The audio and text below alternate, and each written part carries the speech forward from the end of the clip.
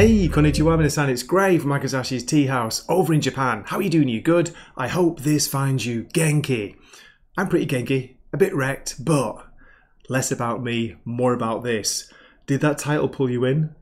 Did the title pull you in on the thumbnail? We'll see what happens. But yeah, if you know my channel, maybe you don't because not many people watch it these days, but I tend to focus on positives. I'm big into positives. I try to review things I enjoy. I do review things, which aren't good sometimes, and I'll be honest, give my honest take. But I'm not the kind of person who just screams and shouts at clouds. I don't do that. That just makes me tired. But with this, maybe I wanted to make an exception. See what I did there? This is Exceptional X-Men issue 1. And I wanted to give this a fair shot. It's written by Eve L. Ewing, so I've read a couple of things by her before. Didn't enjoy either of them. I've heard, rumours here and there that maybe people don't quite enjoy her writing, but there's probably an audience out there for her. The question is, who is this comic written for? What is the target audience? Because obviously it's not me, a middle-aged guy, especially a middle-aged white guy, straight guy as well. So yeah, you know what I mean? But let's not get hateful before we start, okay? First of all, let me read the synopsis. I should have got the warnings from this, but here we go. Starts off okay, by the way. Kate Pryde, Kitty. She leads a team of all new X-Men. After the fall of Krakoa, Kate Pryde is trying to get as far away from all things X as she possibly can. She's just a degular bartender now. What? Definitely not getting ready to head up an all-new team of wayward young mutants while avoiding the watchful gaze of Emma Frost. Big fan of Emma Frost, by the way. Nothing in this title but work, dating, and staving off depression. Did you get that? I'm going to repeat that. It bears repeating. Nothing in this title but work, dating, and staving off depression. That's it. No never-before-seen exceptional X-Men to see here. LOL, it's meant to be a joke, I know, right? But that pretty much sums up this first issue.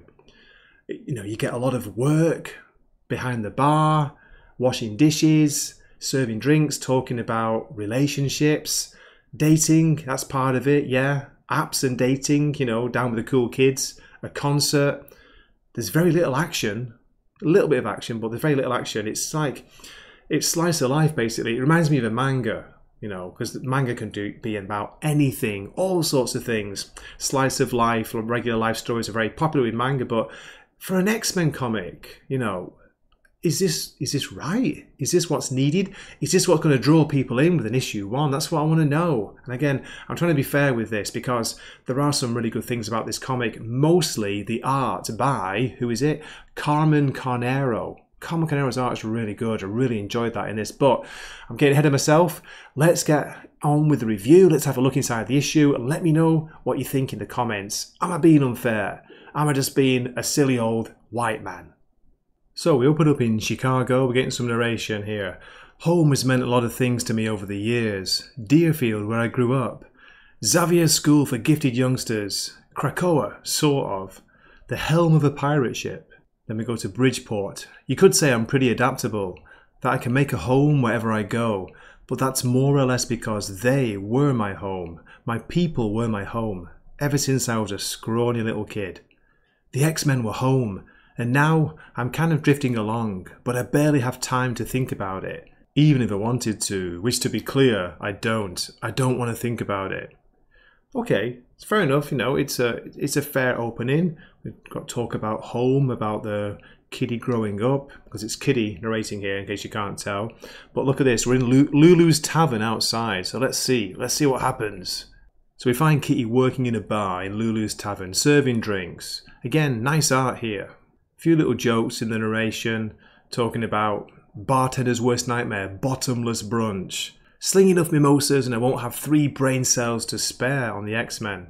Then we get what I mentioned earlier, the dishes scene. She's about to wash the dishes, but she's given a break by Lulu. Listen to this. Lulu says, Kate Pryde, take a break.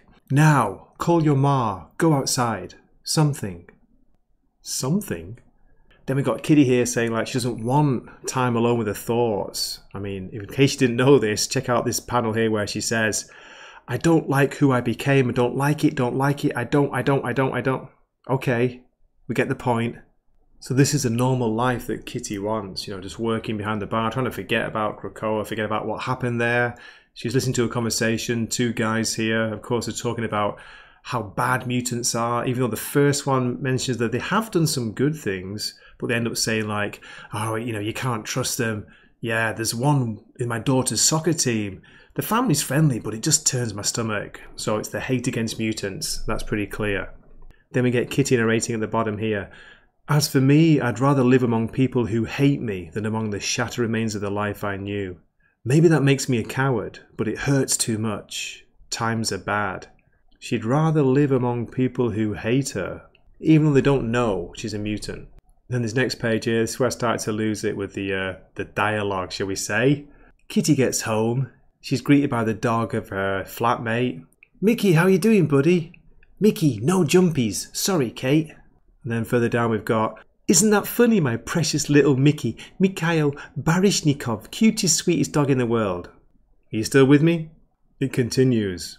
Look, girlie, it's fine if you don't want to live out our middle school Laverne and Shirley roomy daydreams. Do people talk like this? Is this whole comic meant to be a big joke? Because it's starting to feel like it. Then we get a joke at the bottom here. Just let me scroll a little bit. I want to share this joke with you. Kitty's roommate tells her that she's off to see a movie with a friend, but Kitty's like, I don't want to be a third wheel. Plus, you know, my favourite show is on. Guess what the show is? Ah yes, your absolute fave, Toothpaste Adventures. So Kitty goes out, she's off to see a concert and she's supposed to be meeting up with somebody. We find out in a second, but here's a narration again. She's doing this. Normal person things, killing it. My expectations are zero, but I get to see a band I like and go out with someone I didn't meet when I was a literal child. See, I hear that word a lot these days, literal, or read it a lot in comics, literal, literally. Then she gets a notification from her roommate, Pretty, or Pretty, how you pronounce it. OMG, you went out, you left your location on Boo. Yes, I'm a stalker, so what? Then it turns out Kitty is getting stood up on the date. KO, fatality. Should I text her? That's too much. So Kitty's date was with a woman. And then the bottom panel she's saying, this does not look like a crowd of people my age eager to deny they're getting older. Not to worry, she didn't really get stood up. She messed up. The concert date is tomorrow night. You know, as if she'd make that mistake. But this is my one night off this week. I'm going to have fun. I'm going to do fun single girl in the city things.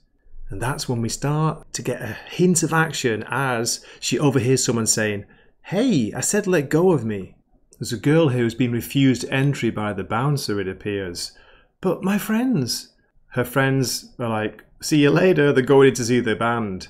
And the bouncer tells her to get moving. Then he pushes her. Uh-oh, you know it's not going to go well. And this is where we get our first look of new character Bronze.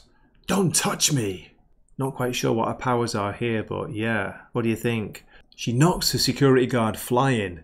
Are you crazy, you monster? Shouts the guard. Kitty decides to get out of there. My days of jumping into fights are over. Time to go eat some normal sushi. Whatever that means.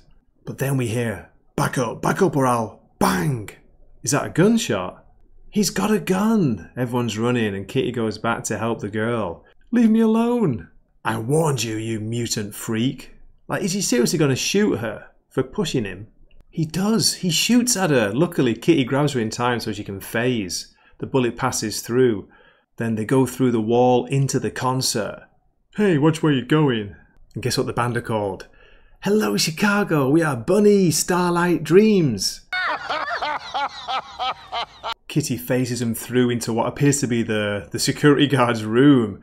The worst possible place. Awesome. But again, look at the reaction. Are they seriously going to shoot? Shoot to kill here? It looks like they are. Don't shoot! Kitty grabs one of the guards, uses him as a shield, and then phases through the wall again. She gets her into a car, and then she's giving her ID here. Like, what's going on? Listen to this. Collateral, if I tried to kidnap you, you can jump out and take my ID with you. Really? So Kitty gives the girl a ride home and she introduces herself as Trista Marshall. So this is Bronze, one of the new characters by Eve Ewing. It's Kitty Pride. Okay, let me skip ahead a few pages. You don't really miss much. Kitty goes back home. You see her like Getting ready for work next morning, she gets a present from the girl, from Trista, and then she's back at work with Lulu. Cute earrings. A ray of sunshine from Miss Gloom. Don't tell anybody, says Kitty. Wouldn't want to ruin my reputation. And then we get this. The end, the bottom panel. But on the next page, no it isn't. LOL, comma, joke. We get another scene. Finally, we get to see the wonderful, the beautiful Emma Frost. She's talking to herself. Banshee, boring. Aurora, a bit messy for my taste. Bishop, intriguing. Move that to the maybe category. Logan, distasteful.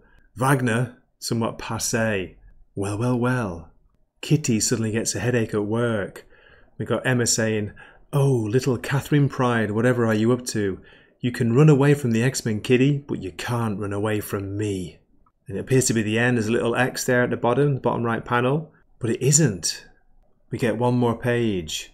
It's somebody checking out an app here called Verity or Verate. One app, all you. It's a new app that uses your DNA, your one-of-a-kind signature in the universe, to design custom lifestyle solutions fit for you and you alone. Subscribe now for free and we'll send you our trademarked at-home gene kit. One finger prick, one journey to the best you. This does not sound dodgy at all, does it? And then the final panel. Robert Drake for standby to Chicago. Drake. Bobby Drake, there he is. And he's been checking the app out. And this is where the issue ends. So, there we go. I hope you enjoyed that, if that's the right word. You can kill me in the comments if you like, but I'd love to know what you think of this issue. Like, who is this for? Who is the target audience? You know, no idea. It seems to be a very, like a female-centric comic, with nothing wrong with that, but is there, you know, a big enough target audience of, like, young women buying X-Men comics to support this? You know, a new series? It's not a miniseries as far as I know. I don't know, just... For me, you know, it means nothing. It hits nowhere with me. Apart from the art, which I liked.